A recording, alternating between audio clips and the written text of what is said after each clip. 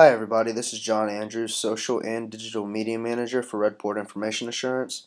In my previous video, Introduction to Cryptography, I mentioned that I would cover two different encryption and decryption methods that are used today to secure information passed back and forth amongst users.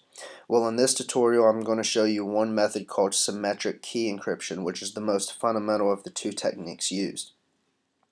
A little bit of what I'm going to present are the steps used in actually creating a shared key used between two or more users to access the content within a specific message. And that includes determining one or more keys known as cipher keys to create what are called cipher blocks, which lets you choose which letter or number will match up with the corresponding letter or number in your message. After you choose these keys, you're then going to decide on a pattern in which these messages are going to follow. I'll explain in detail each step required to develop an encryption. So first, with deciding the cipher keys, what I'm going to do is create two cipher blocks I can use to match up our plain text, which is the first line. My two cipher keys are simply numbers, and in this case, I'll choose the number 5 and the number 18. Now you're going to use these numbers to count from the starting letter, which is A, 5 spots to the right. 5 spots to the right, you come to the letter F. What you do is take everything from the letter F and shift it to where it's directly under the plain text. So F is under A, and then all of the other letters and numbers follow, where then the letter A concatenates at the end. That'll be your first cipher block. The second cipher block is created by taking the number 18 and counting from the original plain text, which is the letter S, and doing the same thing. If you decide to use more cipher blocks, which do increase the security of your message and hence make it harder to crack, that's up to you. I'm just showing you two different cipher blocks, which is ideal in this situation.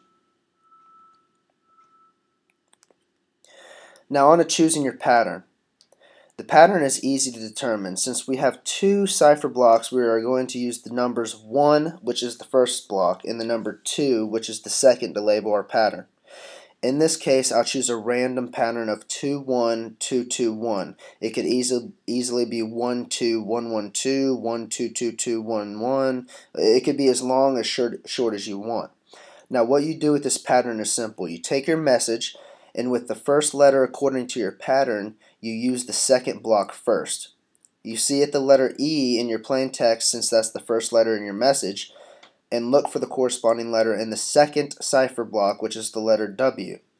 Then you do the next letter, which is N. You look for the letter N in the plain text, and since the next number is in pattern 1, you take the corresponding letter to the first cipher block, which is S.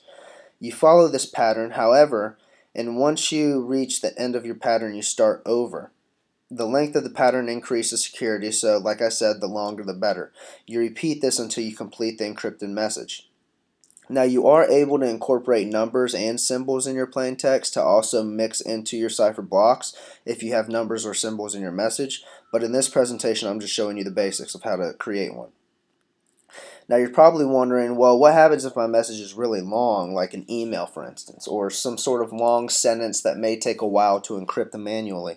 Well, nowadays they have programmers out there who create programs in which you can simply enter in any type of message and it'll use its own cipher keys and patterns to encrypt the message for you to send. But the problem with this is, how is the sender going to decrypt the message to read it without that program? Right now, off the top of my head, I don't know how that's possible, but like I said, there are programs out there where you are able to do that. But for now, the easiest thing to do is send the receiver the ciphers in which you can decrypt it, and that's where the security level comes in. The disadvantages to any type of encrypted message being sent is how to transport the cipher keys without those being intercepted by third-party hackers.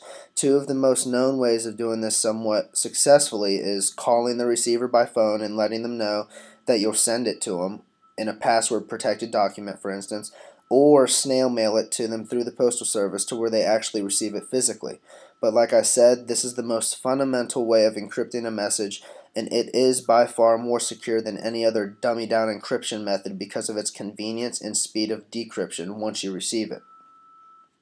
But I hope you enjoy this presentation and someday learn to create your own symmetric key encryption to send a message that maybe you don't want others knowing other than the receiver.